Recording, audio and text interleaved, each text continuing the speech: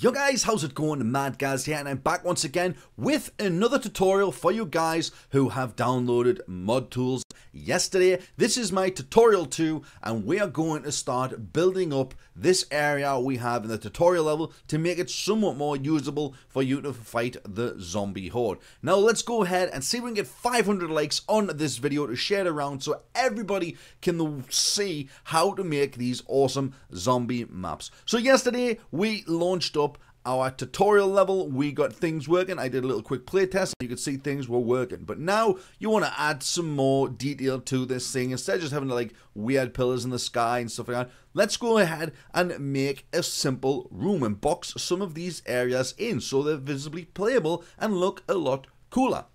So to do that, we are now going to create some simple brushes to make areas and rooms. Now you can see over on the right hand side here we have our our top-down view, our 2D view, which is the grid view, and this is showing a top-down view of our map. So you can see we have this block here, which is that one there with the gun on it. This block here, which has got our mystery box spawn point on it. This one here, which has got our zombie spawns, and the other wall over there, which has got our perk machines, pack-a-punch, and power switch next to it, just like that over there. So what we are going to do now, just going to create a simple room that you guys can spawn into and run around into and kill the zombies in as well, just to give it a little bit more dimensions. So all you want to do now, well, the best way I want to do things is I use the Cork Brush when doing it. But since this is a massive open area, I'm not going to use it. I'm just going to find a simple texture. Now what the Cork Brush does, so if you go down to your texture menu on here and type in cork, or if you spell it correctly, then yeah, you will see this brush right here. Now what you do is you draw everything out in a cork. So you cork everything out, and then in game mode it will be an invisible wall as of such. Now we don't want that. We want visible walls. So usually what you would do is, if you're drawing out a room, I like to draw mine in the top down view first. So what I do is I'll zoom in, I'll change the grid size on mine to a nice simple size. So we're going down to grid 8, so nice simple blocks, easy enough for you guys to draw, and simply click with the right mouse button and draw a block on your grid view, and you see there we have the block drawn out onto the 3D view. Now you want to make that higher or lower, you can simply click and drag on this view to make it higher or lower, but you're not entirely sure if you're going to be cutting through floors or going too high. So the best way to do that is on the right hand side of the grid view here, hold down Control and press Tab on your keyboard, and it will change your views so we can see the side view. Now we know that that is cutting through the floor, but if you want to see how far through the floor it is cutting, simply hold Shift on your keyboard and click on the floor in the 3D view.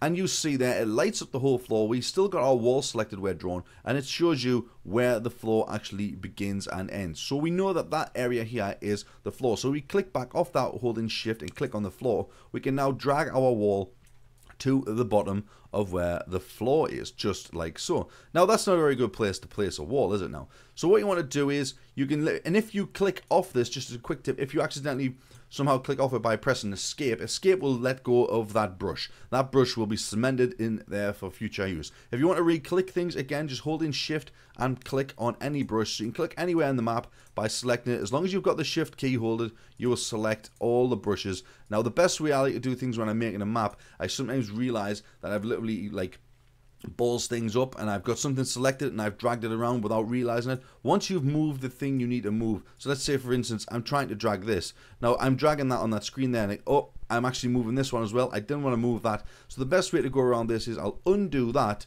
and simply just press escape so you know you've got everything deselected, then reselect the one that you want. But that's just something in case you make any mistakes. So we're going to drag this wall into a suitable location where we want it to actually work. So we'll just simply go to your top view again by Control and Tab, and we're going to drag this over here using the right mouse click button on your mouse, and we have got that dragged there. We can push that back to line up with this wall. You see it doesn't quite line up with that wall, but that's okay, that doesn't matter. We want the height, so we go back into Shift and Tab again, and we can drag up the height just like so, like that. Now we've got a wall. That wall will not spawn in game. If you go ahead and press F9 on your keyboard, you'll see game view shows us that that wall does not exist. So simply press F9 again to get out of game mode, and we're going to texture this wall we will texture all of these surrounding walls and stuff like that. So the best way to do it is, I might just leave all this corked so we only ever see the wall from this side. If you ran around the side, it would be invisible. So simply hold down Shift and Control on your keyboard and click on the surface you want to retexture. Now with that selected, go into your texture column and search for a simple wall color. So we're going to search for brick. We'll just search for bricks, just like that. And we brings up lots and lots of brick textures. And I'm just going to go with a simple dirty red brick. And then once we do that, we've got that selected, we can simply press Escape on our keyboard, and that is that wall painted with a dirty red brick color. Now the back part is still a cork, so if we press F9 again on our keyboard, you can see through it till you come around to there and you can see it, and that saves on rendering times in your map. So it has not got to render every surface, it just has got to render the surface that you are originally going to see. So we'll go ahead and click out of that one, and then all I'm going to do is I'll select the face of this block again with a Shift and Control and paste the same texture on that since it's already selected by double clicking, and it should line up fairly well. That's a pretty good match, it lines up pretty good. Now I'm going to go ahead and do the same and create a little box room around our player spawn and our little areas, and I will get back to you in a second. Right, there we go. I have added in all the walls around this area. Now I'm going to go ahead and retexture these. So once again, I'll press Shift and Control to select these faces over here and double click on my texture, which I wanted to replace as we have a little bit sticking out there. You can just simply highlight that. I think I've got a little piece on that one. And that is simply that. We have textured that up. We got that one sneaking through there. And now we need to add a little piece into here. So like before, we are going to go into our top-down view, and we can see that this wall is here and that wall is there. We've got to make a join in between and make a bridge gap over the top of this. So simply what I'm going to do is click and hold over that and drag. But as you see there, it's dragged through the entirety of that zombie spawn, which is not good. So simply go into your Control and Tab on your views again, and we can see we can just drag that up to the top of there, like so. And we have got our very first zombie spawn area. But you're thinking, well, hang on, how are we going to spawn into this? Well, we have the zombie spawn points, our player spawn points outside of the map. And this one here shows you the size of the player, so you can get everything measured up to size. We have our spawn points. These ones here are where you will spawn in the game, and the yellow ones are the ones when you die, where you respawn once again. And the best way to do this is I just keep everything together. So what I'm doing now is I hold in Shift and I collect all of these together, holding in the Shift key on my keyboard, selecting all, select the red one there, select this one here, and then what I'm going to do is press Control and Tab on the keyboard till you get to the top-down view, just like that, and simply hold over the top of one of these on your mouse, with the left click, and simply just drag these into our playable area that we have just created, like so. And that is a simple playable box area that we have just created. We go ahead now and we can test this to see if it actually works, or you can actually continue on, and if you really want to go further, we can change this into a darkened zombie map. So let's do that now quickly. It should take us moments to create a darkened zombie map. So the best way to do this is simply on your Radiant screen, right click on the bar up at the top over here and go into Entity List. And this brings up all of the objects, all of the features, all of the items that are in the game right now. And what we're going to look for is Volume Sun. Now that is going to change our lovely skybox into the skybox you see in the Giant. So Volume Sun, highlight Volume Sun, you'll see it shows up, we have selected it on this screen as well. If you zoom out on your grid view, you can see it has selected it all the way around the map. It is all nicely selected. And what we want to do now is press N on your keyboard, and it brings up our Volume Sun KVP like property window. And the best thing I want to do now is turn this into a zombie looking map, because we don't want a bright deal with a zombie map. So simply what I do is change the light state on this. Now light states, we'll get a little bit more of that later on because they're playing to different factors of using the power switch and stuff like that. So what we're going to do is simply click on default day, and then these three lines here to browse for a new skybox. And simply what you want to do is just select ZM Factory and OK. And you'll see there, everything goes all crazy lights. So what you need to do now is left click on this little diddly here to drop down into the camera view. Hang on, we can close that entity window right there.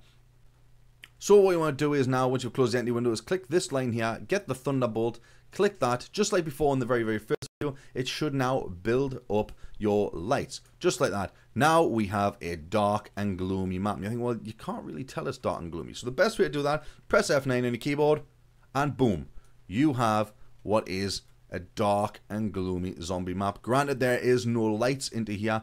So what we can do now is add in a simple light. All you need to do is press F9 on your keyboard and bring up your entity browser window on the bottom here simply by going to the top and right clicking and selecting entity browser, and it should pop up anywhere, and just place that anywhere on your screen. I've got mine set up the way I like it.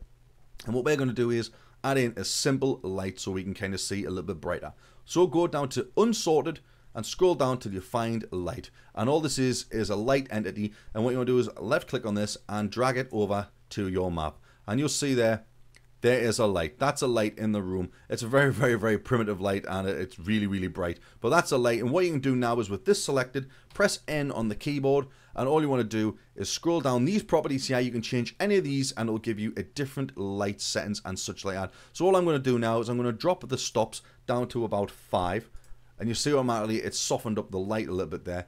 And then I'm going to increase the radius to 500. Simply by just changing these values changes that light, and boom, we have that there. And you can see now, if we move around on our plane view, we can see we have a light inside the map. It's a little bit brighter, a little bit more colorful. And now what you've done is you've created a room, we've changed the skybox, we've added a light, and all we need to do is rebuild the lights once again by pressing that thunderbolt, and we can then try this out inside of Black Ops 3. So now that has been done, that's complete. We've got a skybox. If you press F9 on your keyboard, you'll see what this map is going to look like once you spawn into it, and it looks pretty cool just for a simple taster of Black Ops Zombies. So now we've done that, go ahead, file and save this, and then we go back into our mod launcher right here. We have our ZM tutorial ready to go. Simply click compile, light and link, untick the run button, and click build to build your map. And once it's just finished building, you'll see there now changes from cancel to build. Processing time is being done. Simply untick all of these like we did in the first video, select run, click build, and it should boot into Black Ops 3 into our brand new map you have just created. And there we go. We've spawned in now. We have got something that looks like a kind of similar playable map. And that is the simple basics of how you start creating rooms inside of Radiant. You see we are at the walls. Obviously you'd make walls different like that. You wouldn't just make basic square walls. Kill the zombies. The zombies will be spawned from there, and they will be spawning from the window spawn as well. We have a gun buy on the wall which you can go over and buy, which is a lovely little addition, so you can kill some zombies. And you simply go along those routes like I was showing you, building walls with the blocks, texture the blocks, and then you can drop in some lights just to give you a little bit more light. I will show you in the next video how to add in a lot more nicer detailed lights and stuff like that, and to get the mystery box working as well, because we need that mystery box, because at the moment it's just a dead little area there with some breeze blocks that does nothing. We need the mystery box working and some lights working, so that'll be the next video. This one's been simple, how to add some blocks to shape up your area. If you did go on to enjoy this and you found it informative and actually did help you out with your mapping on Radiant, please hit that like button. It really, really helps me out. If you are new to the channel, please subscribe and continue to dropkick your grandma.